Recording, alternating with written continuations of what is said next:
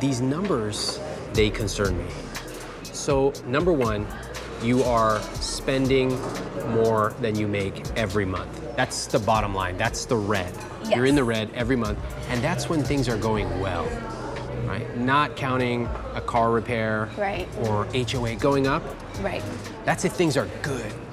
Based on these numbers, I don't see a lot of vacations with your friends.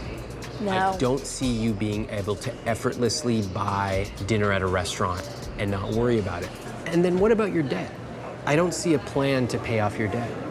I want you to be debt-free. I want you to have money invested, and I want you to be able to go out, do the things you love.